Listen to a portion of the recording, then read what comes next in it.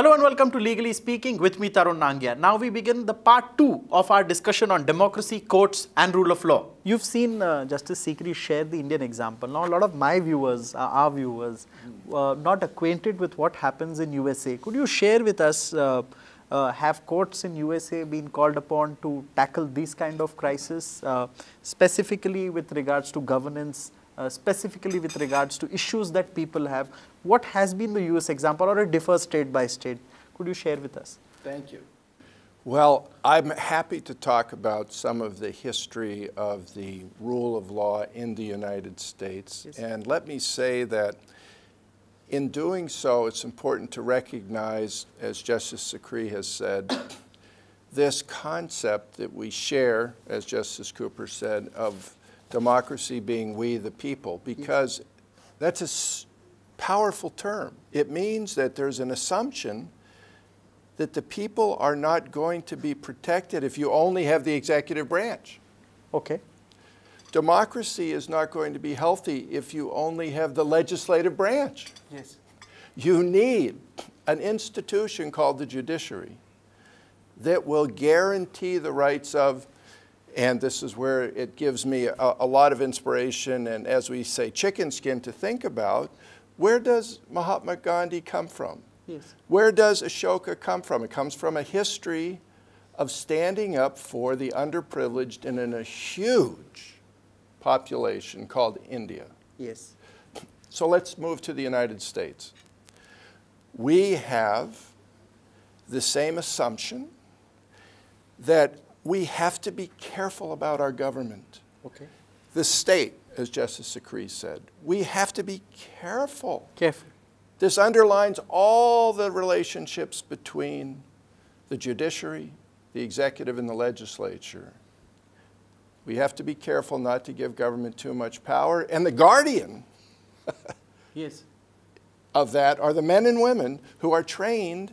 And when I hear Justice Sikri, it's just an echo of the justices of the India Supreme Court who have been trained to be independent. Yes. And vigilant under, for example, public interest law, which is developed in a robust, powerful way in India and also has developed in the United States. But it means that people left out, people that are poor, people that are oppressed, have a voice with the courts.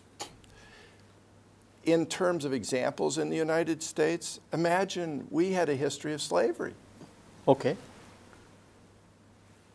What is the role of the court when you have the executive and the legislative branch that are pursuing the policy of slavery? It was challenged. Challenge, yes. At first, because of the pressure, institutional pressure, the court said that slavery is constitutional. That was hundreds of years ago. Yes. But then it's a living constitution. Then principles that are quite clear through, I think, a straightforward human conscience prevailed. And judges were independent and said that slavery, of course, is unconstitutional. If you move forward to an industrial era, this idea that there were poor people or children in factories that were being exploited, they needed to be protected. There was legislation passed that went to the Supreme Court because the government, the executive, wanted no regulation of business because it might make business less efficient. The courts had to decide. And at first, because the men and women came from this sort of industrial community, the court said it's unconstitutional to regulate the conditions of children working in factories. Is it so? At the beginning. Yes. So when we look to India and we see the tradition of judges being so independent and willing to declare that the Constitution means you have a right to life, you have a right to a clean and healthy environment, yes, it helps fortify our judges. And our judges eventually decided that, of course, under the Constitution, it's probably good policy to control the conditions of children working in factories because you can't just leave it up to the powerful industry. And finally, we now have a challenge on the ultimate public policy issue, standing up for a whole generation of people that are less than 40 years old. And where are most of those people in the world India, that are less than 40 years old? They are India by far, with 850 million people, a lot more than in the United States. Yes. But do Do citizens have the right to come to court and demand a clean and healthy environment? Yes. It's not so clear right now in the United States anymore. No? But it's clear in India. In the US, it's not clear as yet. It's no, and this is part of the reason that Justice Cooper and I are here, because it's so important for us to see the way India handles these kind of problems. Very but this is a very, very fundamental issue of great importance. A bunch of interesting points by Justice Wilson. I'll go to Professor Rajkumar. I want to quickly respond to yes, what yes, Justice... yes, yes. You see, it's very important to also recognize that when you look at our own courts, while Justice Wilson is right to say that the demonstration or recognition of the right to clean and healthy environment in the US context is not so clear, and the Indian context, our courts have consistently recognized that. But we should make an important distinction between norm creation and norm recognition does not mean norm enforcement or implementation.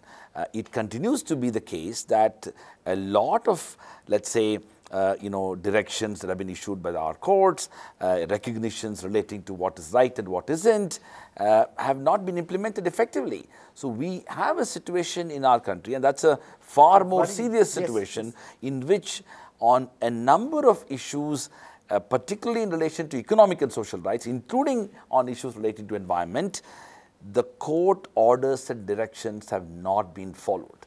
And there is an exponential rise in the norm creation, yes. But when it comes to actual norm enforcement and implementation, we are slowly becoming a very weak state. And unfortunately, our courts don't have enough mechanisms, because to a large extent, it's important, Tarun, to recognize that democracies, to a large extent, work best when all institutions are by and large performing its role and responsibility without the force of law. In the sense that, as a famous jurist said, rule of law works well in societies which already respect the law. Yeah. So in some ways, if in environment, it's a very important area, because all of us grew up in law schools, reading those famous judgments on range of issues where we expanded the right to jurisprudence, including Article 14 and 19 and 21, which we are very proud of it. But the fact remains that we are increasingly entering into a stage where courts can keep making these normative judgments, yes. But the institutional capacity and executive responsibility to enforce and implement these judgments are weaker, and I dare say we don't have enough mechanisms to ensure that the executive is held responsible. Very, very important point by Professor Rajkumar. I've personally experienced this, because in my career, say for about 15 years or so, I have seen that courts have, in a sense, have orders upon orders where they have delved into issues like clearing of garbage from certain societies, to supplying water to non-VIP areas where, because water is supplied to certain enclaves in cities where a certain section of society lives, where government officers live, or in a sense, the better off neighborhoods of cities. So all kinds of issues courts have been getting involved into. Of course, not suo moto, people have been aggrieved and they have approached the courts. But of course, it is for us to see, and many times I have personally witnessed that these orders are not implemented due to sheer executive, there can be two kinds of inferences drawn upon: unwillingness to implement with whatever they have, or simply saying that there is not enough wherewithal to implement. Resources are not there. I'll use the word apathy and indifference. Apathy and indifference. So going to Justice Cooper, and you've seen all other panelists speak, and what would be your last word on this issue? Okay, so I guess two things. Yes. One would be, one of the things I'm acutely aware of speaking to jurists and speaking to lawyers here is how your system, your judicial system, may be even more overwhelmed than our system. We have a much smaller population, and we're nowhere near the size of India. Yours is just of such great magnitude. We also have a state and federal system. We basically have more courts, and we have more judges, I think, per capita. And as a result, they don't have the sort of dockets. I was so surprised to hear that the Supreme Court has an immense docket each year. Your Supreme Court. Just for your information, in India, I think it is 21 or 22 judges per million of population, whereas it is 125 in US. 125 judges for a million's population? Yes, yes. That I is know the difference. I know under the constitution of my state, you get judges, I think it's 1 per 50,000 people. That's Yeah. So there's a lot of difference between our two democracies. So that is, I mean, so you have some challenges and some handicaps that we don't have. Infrastructure issues aren't there, and you see the number of judges are more. Right. One question that I have, Sure. I mean, it just came to mind purely out of my curiosity. In India, there is a paucity of data which our judiciary can rely upon to deliver judgments. And many a times it's given out of whatever is presented before them. Is that a problem in USA? Or are there enough reports available on various issues which are well researched? Yeah, we have an extensive case when cases are now easily found. Used to be one time you had to only go to a law book and it could be and difficult. that's where I would like to get Professor Kumar in, Yeah. because the role of universities is very important to generate such data. Does India So one of the big challenges in India is that not only for courts to make judgments, even for policy making, I mean, evidence-based policy making or evidence-based judicial decision making is unfortunately not prevailing because most of it is opinionated. Yes. And It's so when you opinionated, have an not data. opinionated system whereby if you think, like for example, if you are, if you look at today's context, there is of course a legitimate fear among countries around the world about, I'm just giving this as an example, coronavirus as a major challenge that we are facing today. Now, if you look at, and if you base this current prevailing, phenomenon for policy making, you might end up getting very skewed results because we know that in India, approximately 650 people die every day due to road accidents. Yes. 650 people die in road accidents every day. You calculate that, we're looking at 1.5 plus lakh per annum. I've actually come pretty close to being one of those trying to cross the street in Delhi. So especially when we look the wrong, when you cross, we look the wrong direction. So I'm going to make sure I'm not one of those. But if you look at, for example, some of these diseases, say the current ones, the number of deaths are far lesser. Now, what I'm trying to say is that we need to have a robust evidence-based policy making, but also judiciary to be presented with the data. Unfortunately, both in terms of legal research, lack of scholarship in relation to academic writings are relatively lesser because, and hence, judges also are most of the time presented with information from both sides of the lawyer whatever they have community and whatever they could, their clerks. You see, good thing is now on some of the projects, I would commend many law schools, Care Law School, including some national law schools. Yes. And the students are taking those projects. They are coming out with empirical research on that basis data, and in some of the cases they have intervened and they have provided that data to the courts. I think Judge Wilson, I'm sorry. And they have cited, for example, the National Law School in Delhi on the death penalty matter, on the 377 General Global Law School's own faculty members have been. So this is, but in a country where there are 1,600 law schools and so much of need for this kind of research coming out, unfortunately, it's woefully inadequate. And I would also before I go to Justice Cooper, before I go to Justice Cooper for a question, I would like to also make a point that the industry's involvement, industry has been wanting in its involvement in a sense to invest in these schools to fund such projects. I don't see industry in India really coming forward to fund such studies in universities, which I think may be common in US. I am not aware. No, you are absolutely right. I would call it not just industry, generally the corporate business sector, including law firms, corporations, they don't fund, business enterprises. They don't fund these studies. They have seen law schools at best recruiting grounds for their, that's all. That's it. They don't see this as, institutional ecosystem. But I see now little silver lining. Few law firms I have seen they are associating. I'm not going to Justice Cooper, and we have little time left, so we'll go for a final round of questions. Should courts be in the business of making policy, or do you think that courts don't want to make policy? It is thrust upon them by executive inaction, and they are forced to play that role. And there have been many cases. For example, in India, there is big corporate lobbies which in a sense have disproportionate influence on governments across the world. Case in point is the midday meal program or the school food program, where many times many corporate lobbies talk about serving children biscuits instead of nutritious meals. And you have had courts stepping in, in a sense saying, no, this policy is not right. You can't serve children biscuits, you better serve them meals. But this is a very small example. It can be in industries as diverse as mining to water supply. How would you look at this whole issue of courts making policy or interfering in policy making by governments? The way I would look at this question is that certainly in the U.S., courts have been in the forefront of social change. And piggybacking on your question about law schools and data, some of the material that courts have relied on, some of the most valuable material have been law review articles done by students, because in law schools, that's where some of the greatest ideas come. You have young people who are confronting ideas.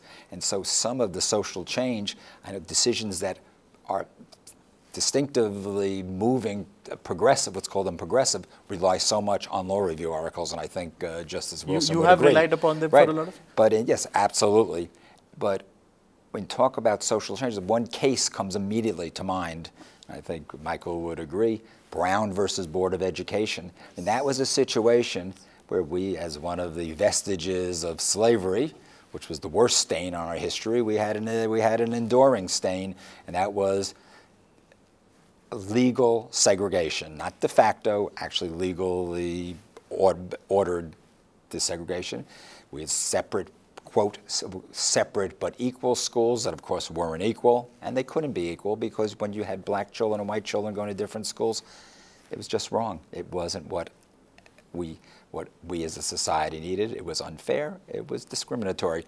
But that wouldn't have changed, or it certainly wouldn't have changed as fast if it was left up to legislatures. It wouldn't have happened, never would have happened in the South. It's hard to say if it would have happened anywhere. But it was because of a constitutional interpretation that was unanimous by the Supreme Court in Brown versus Board of Education that we had to see change in this country. So in the U.S., that is, I think, the prime example of how the course of our society changed as a result of judicial, you can call it intervention, you can call it policy making. I would prefer to call it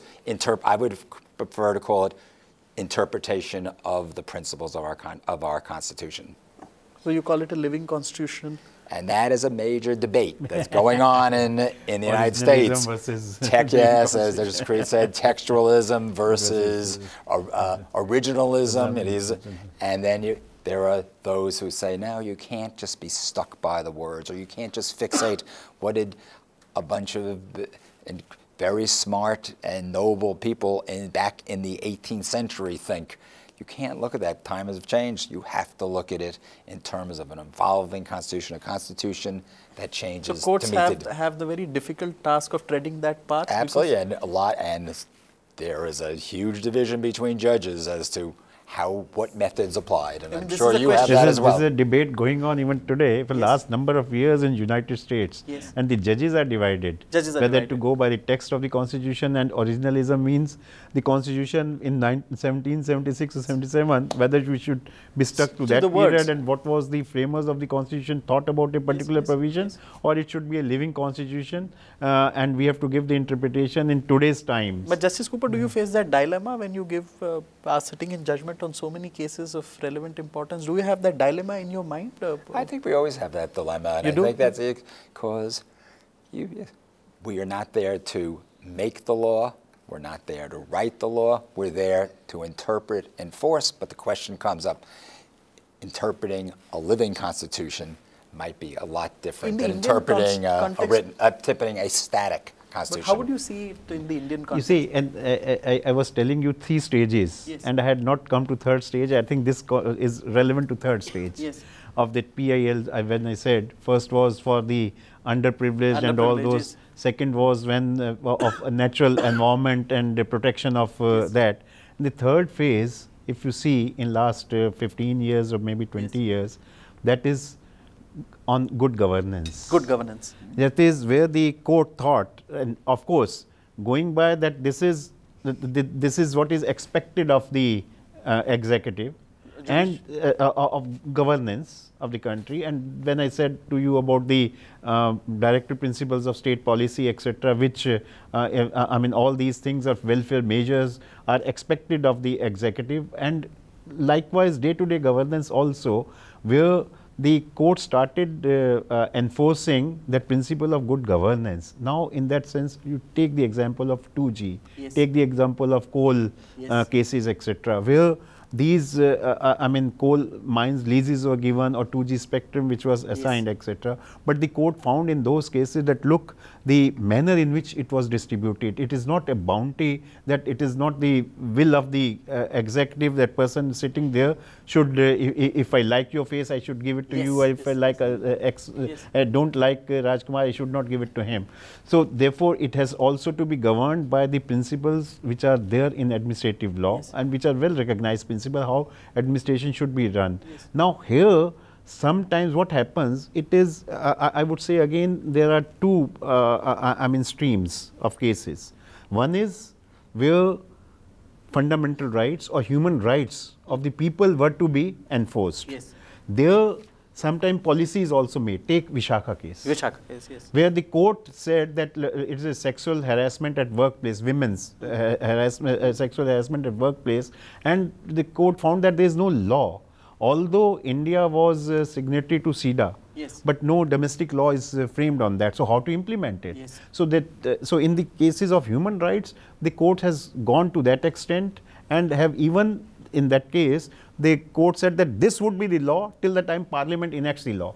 So court even assumed the power of the legislature and enacted the law. So you mean court is merely filling up shoes where the executive has no attention? This may be that second thing which I said, to bridge between the gap between the bridge the gap between the law and the society. So it may be that society needs it, law is not there, and we are telling the legislature. But what I am telling you is what I wanted, and say second case transgender, where I was party to that judgment, and we said that there is no law for them, and this should be the law till the time. So in both the cases, no laws are made by the Parliament. So therefore, that is one. But when it has come to what I wanted to tell you was that when it has come to the enforcement of fundamental rights or human rights, and the courts have overstepped, that has been welcomed. That because Vishakha judgment is one judgment which was, I mean, which got accolades throughout the world. And that's why. And even today, people say about that, yes, for the rights of the women and to give them their rights, it's a milestone, no doubt about it.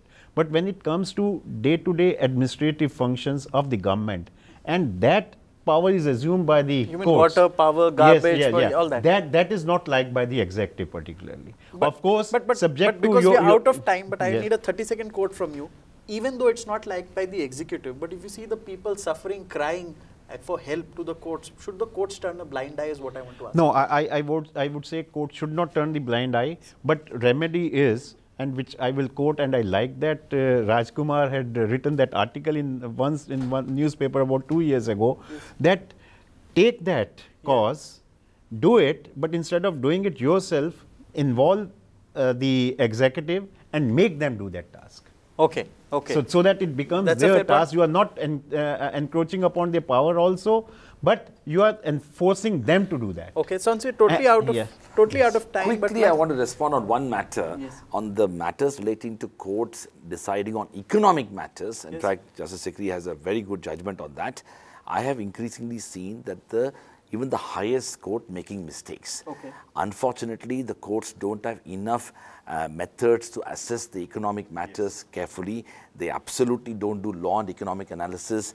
They simply use their traditional understanding of law, and unfortunately, serious, substantial matters that involve economic apparatus of the entire state, be it in 2G or coal or many others. That I have commented in one of the programs. In your previous, he has a very good judgment on that. But those cause irreparable damage to the economic status of the country. And once the courts decide something, it becomes very difficult for executive to do anything else. Justice Sikri had a very long comment on it in our last show. So if you look at the European experience today, when it comes to economic matters, courts are constantly looking at law and economic analysis. And we need to bring that into That's where data also comes in, because empirical data is needed, in which we don't have. Justice Wilson, the last word from you on the show.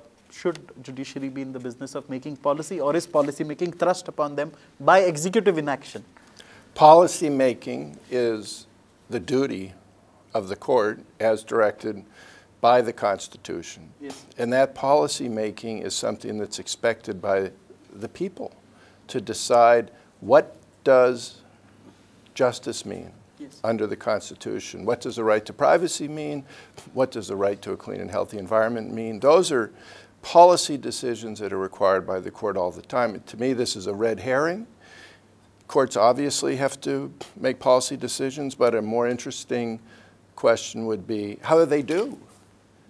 Because who else stands up for the disadvantaged? Yes. Who else stands up for those who are the victims of the law being applied improperly? So I would say in the overall context, the degree to which policy decisions are made is extremely healthy, let's put it that way, and anticipated by the Constitution. Okay, the frank observation by Justice Wilson. So that's it for this episode, because we are totally out of time, but I would like to thank all my panelists today, Justice Cooper, Justice Wilson, for specially coming down for our show on a special request. Professor C. Rajkumar for, in a sense, ideating for this episode. In fact, I may like to acknowledge his contribution to the ideation of topic, because we're generally not used to discussing episodes in a sense. Now we compared judiciary and democracy in these two nations, which is not the usual episodes that we do on Legally Speaking. Justice Sikri, as usual, has been kind enough at a very short notice to participate on the show. And thank you, viewers, for watching us and supporting us. And we will be back with more such episodes. But that's it for now. Thank you so much for joining us today. Thank you.